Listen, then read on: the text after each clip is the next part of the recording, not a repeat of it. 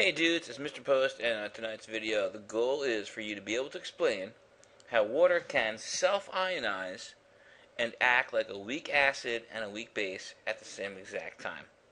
So what are we looking at for H2O in order to be an acid and a base? There's a little checklist going on here.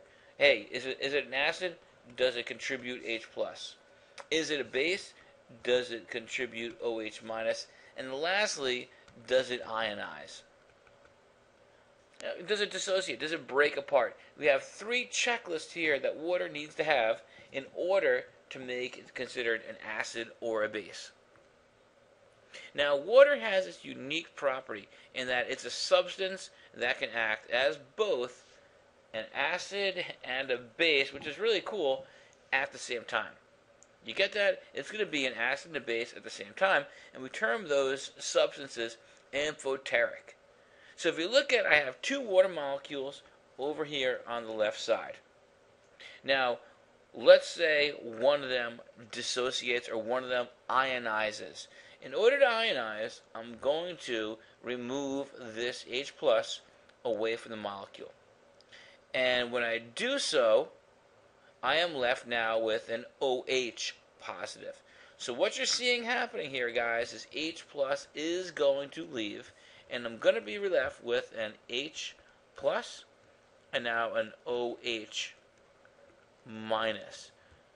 And I have dissociated.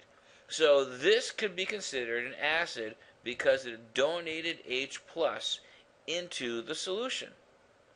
Now, this substance over here could do the same thing, actually. It could lose its H+ also. But let's just say it doesn't do that, because not every water molecule does that. Only a few water molecules will undergo dissociation. Once again, it's considered a weak acid, meaning it does not dissociate completely. Well, if that's the case, where does that H+ go? Well, before we get there, I do want to throw another definition out there. Let's put another definition of acids and bases on the table. Now, up until this point, we said that this first bullet is true. Any substance that donates a proton to a solution is considered an acid. Now, that was Arrhenius' definition of an acid, but it's also Bronsted-Lowry's definition of an acid as well. Now, Arrhenius said that any substance is a base if it adds OHs to a solution. Now, the Bronsted-Lowry definition of the acid actually expands that. And not only is it going to be an OH, it says that any substance that actually accepts that donated proton would be a base. And so if we now look at water being a proton donor and also a proton acceptor, we can understand it being an acid and a base even a little bit better.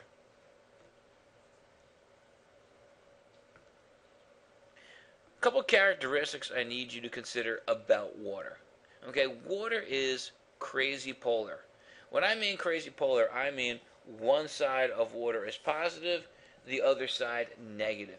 And you're going to see this here. Hydrogen is so unique in this molecule. Hydrogen has one electron, and that one electron is right now shared right there. So if you're actually viewing this molecule from this direction, what you're going to see is on this side is nothing but hydrogen's nucleus, because it really does not have an electron cloud. So if it doesn't have an electron cloud, because this one electron is located right there, what we have now is this unique situation where the backside of this molecule is totally positive. There's not even an ounce of negativity back here. It is totally positive because you have pure protons on the hydrogen. Now, on the oxygen, oxygen is also the second most electronegative element, and therefore it is very, very attractive of hydrogen's shared electrons right here. Oxygen also has these two unshared pairs of electrons. What does this give you? It gives you a backside of this molecule that is loaded with negative charges. So what do we have here? The result is a highly polar molecule, and a very unique molecule at that. Now, water will dissociate, or a better term is ionize. And when water ionizes, it's going to split into H plus and OH minus. So if you can picture H2O being HOH, we're having a little split here. The H separates and the OH separates. So look at this, dudes. I got myself an acid and I got myself a base as well. So yes, water can be an acid and a base at the same exact time, and they'll always neutralize each other out and form water back again. And now, my pictures are just for painting pictures for those of you who need pictures, but I do want you to know that not every single water molecule does this. Some of them do it, but not all of them. It does not happen frequently, which is why it's considered a weak acid or a weak base. Now, we also use this term autoionization. Now, auto means self, so it's self-ionizing, meaning water just does this. Nothing causes it to happen. It does it. It autoionizes. It breaks apart and ionizes into H plus and OH minus. But I do want to remind you, not every water molecule does this. It does it by itself, though. Now, what ends up happening is that you have now produced this dude right here. And that guy is a highly positive H plus proton, and there's no electrons there. So I'm going to just draw like a crazy plus right here, because that's what's going on. I've already identified that this side of the water molecule is plus, and this side is negative. So we have here is a highly polar water molecule. And the second this thing goes into solution, you know what? The plus is not going to stay around for a long time at all. Virtually instantaneously, it is going to be bonded to the backside of this water molecule. And that's what we see over here on the right-hand side. We have produced something new. And what we've produced is a hydronium ion. That's right, it's a hydronium ion. It's H3O plus. Now, you might often hear us say acids donate an H plus, but what we're really saying is acids donate an H plus to form H3O positive. And so when you see the pH is the negative log of the H plus ion, really, dudes, what we're saying is this is H3O plus as an ion. So in step 2 here, step 1 being the dissociation of water, step 2 being the hydronium ion being produced, there is actually a third step here. And the third and final step deals with the hydroxide ion. Because if you recall, H2O did the split. And I should have an OH negative chilling out, and I do. So it's floating around in the water along with the hydronium and along with the water molecules. What ends up happening is that my hydroxide ion in step number 3 is going to react or bond together with my hydronium ion.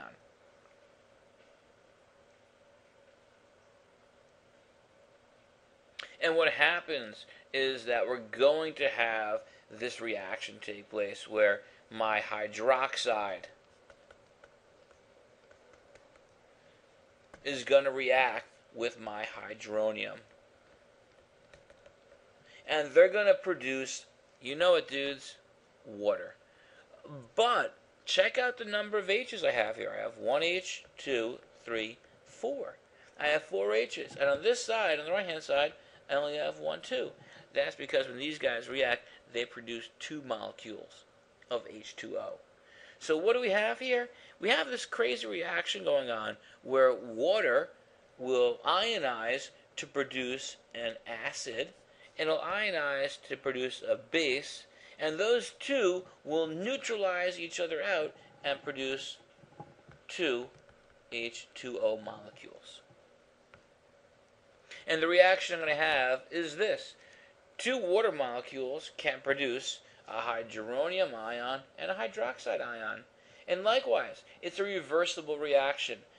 The arrows show and there's an equilibrium. Forward and backward arrows mean there's an equilibrium that's going to be achieved here, where hydroxide and hydronium will react together and form backwards reaction back to H2O.